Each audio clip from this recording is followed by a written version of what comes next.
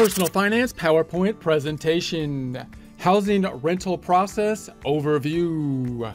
Get ready to get financially fit by practicing personal finance.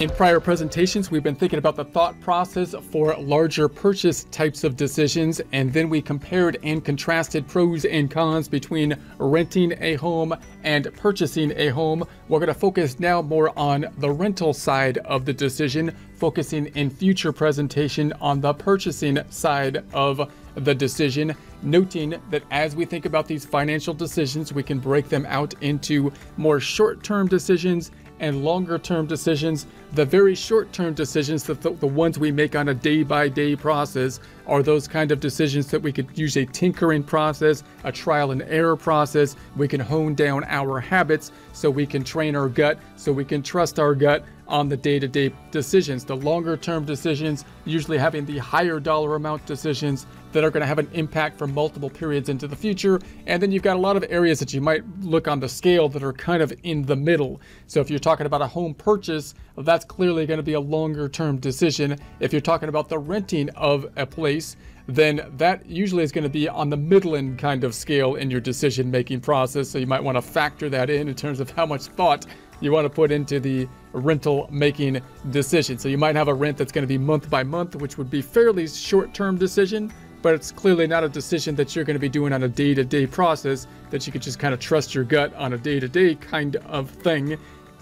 Or you're more likely going to have a lease that you might be locked into, say, for a year, which is kind of a middling term type decision. That's a significant amount of time. And given the fact that it is costly to move, you got to kind of factor that in as a fairly significant type of decision. So you're probably going to want to put more time into the renting decision in terms of where you want to be and what's going to be your long-term process for where you're going to be. So you can think about this. We've been breaking out just the buying decision into our 4 categories when you're making a purchase type of decision on a longer-term basis. We got the pre-shopping activities. You can kind of apply those out to the rentable activities as well. Number 2, evaluating the alternatives would be applicable to renting. Number 3, determining the purchase price. And then number 4, the post-purchase activities. So you can kind of apply that process still out to the rental kind of process as well. So if we think about the search, when you're searching for the rental place where you're going to be, select an area of rental amount. So you want to kind of consider where the area you're going to be, and you can typically kind of think about the size of the place and the location of the place to get a decent idea of around where the amount is going to be for the rental, the price of the rental. Compare costs and facilities of comparable units. So clearly we want to go through a comparison process. A lot of times we can do this more easily online than we have been able to do in the past.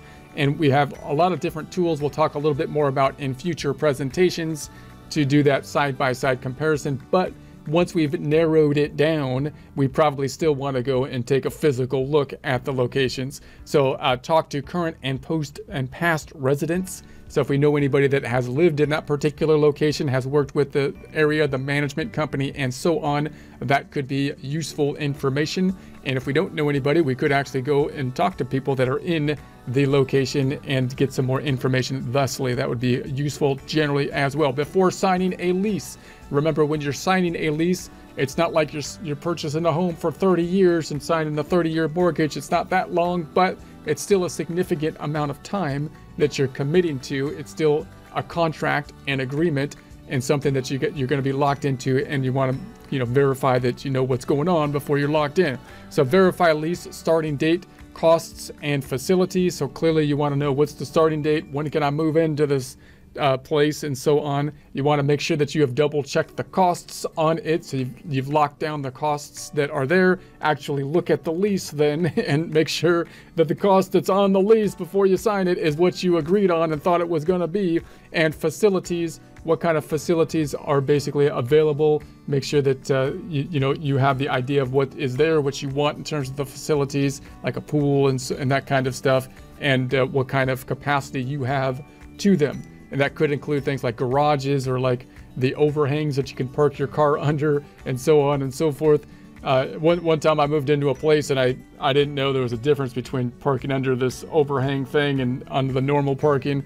and my car was towed after that. So make sure you make sure you know the rules on the parking and whatnot. So talk to a lawyer about unclear aspects of the lease. So if you are looking at a lease, of course, most leases are getting more and more standardized, but clearly, you know, you can have differences to the leases. You can have a whole range of differences. And if you're moving from place to place, especially in different states, then you might not be as familiar with, you know, the structure of the lease. And it would be always great if you can have a lawyer take a look at the lease, or if you have a particular item that you're unclear about, then you might see if you can have someone help you out with that particular item.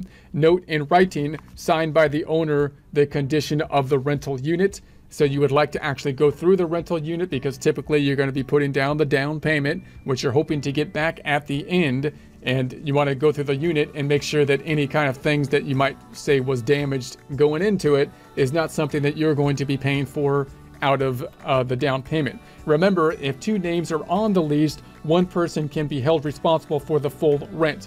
So then you've got all this kind of issues with, well, what if two people are renting? That's going to be a lot more complex in terms of just the lease terms, because now you're going into the lease, and if two people are signing, it's kind of like a partnership. You're kind of both liable for it. And whenever you go into something where it's like a partner type of agreement or arrangement, it's often the case that if one person is negligent in the partnership, the other one can be held responsible for the entire thing. So if you both signed the lease, it's often the case, it might quite likely could be the case, given the format of the lease, that if one person doesn't pay the rent, that the recourse is still on you to pay the rent, even though you paid your half of the rent, and so on and so forth. So when you get into those kind of agreements where you got multiple people, you want to make sure what your responsibilities are, and that whoever you're moving in with knows what their responsibilities are. Anytime you have any kind of partnership agreement, it's best to really kind of lay down,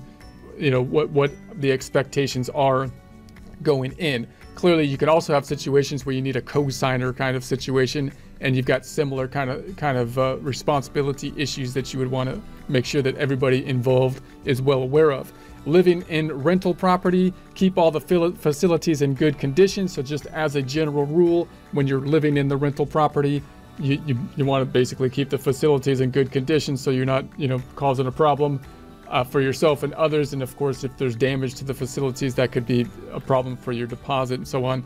Contact the owners regarding needed repairs. So if you have the repairs, one of the benefits on the rental property is that possibly you can have the repairs taken care of by the owner, as opposed to outside maintenance, which could be a benefit. Respect the rights of others regarding the noise. So clearly, if you're a rental property, you're probably in a bit closer together kind of situation, and therefore you're going to have more kind of noise conditions and aspects than you might have if you were on a single family unit.